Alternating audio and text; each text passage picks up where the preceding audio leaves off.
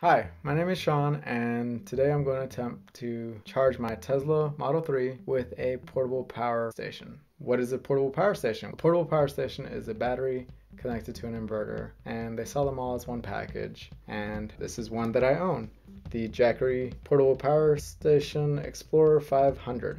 That's 500 for 500 watts of continuous power. So I thought this might be interesting because I don't own a large power station, and I wanted to see how much power I could put into my Tesla just using such a small power station, if it's even possible. Before we begin, there are two things you should know about using a battery to charge your car. First, if you're charging it with pure solar power, that's a plus because that means you can just take your solar power, put it into your power station, and charge your car with it. Now, the downside is that it is less efficient than just using an extension cord.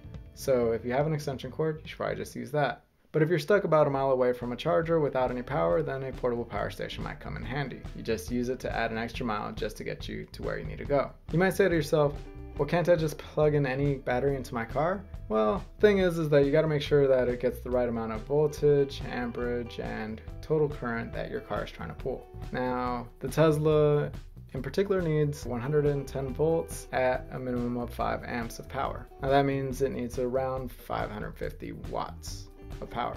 Multiply your volts times your amps, and that should give you the number of watts required. My portable power station that I already own does about 500 watts maximum, so we'll see if that works out. The second problem is that the Tesla needs a hot, neutral, and a ground wire. Most portable power stations only provide a hot and a neutral.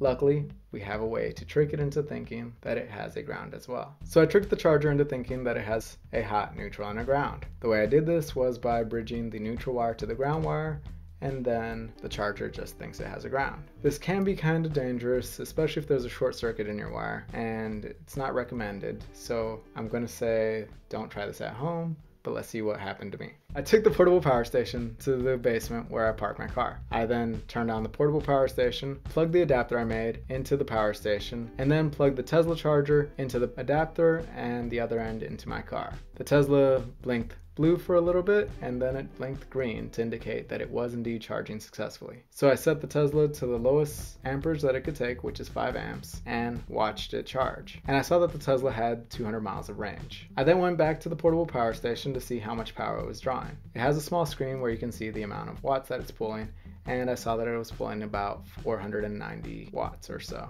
which is just about the maximum power that it can output. Knowing that it was using almost 500 watts per hour, and that the battery is rated at 500 watt hours, I decided to come back in an hour. 1 hour later, I came back to the car and noticed that the portable power station was dead. I looked at the car's screen and saw that instead of saying 200 miles of range, it now said 201 miles of range, which meant that it added a total of 1 extra mile to my Tesla Model 3. So folks, there you have it. It added a full extra mile to my car. Now, what would I say if somebody else wants to go ahead and do this? I would say, first of all, if you have a bigger battery, go ahead and use it. 500 watt hours will add roughly 1.5 miles of range. If you have a 1 kilowatt hour battery pack, that'll add about 3 miles of range. And if you have about a 3 kilowatt hour battery, that should add about 12 miles of range. So I hope this little experiment helped you out. I hope you get to use these results yourself. Please leave me some comments. Don't forget to like and subscribe. And thanks for watching. I'll see you next time.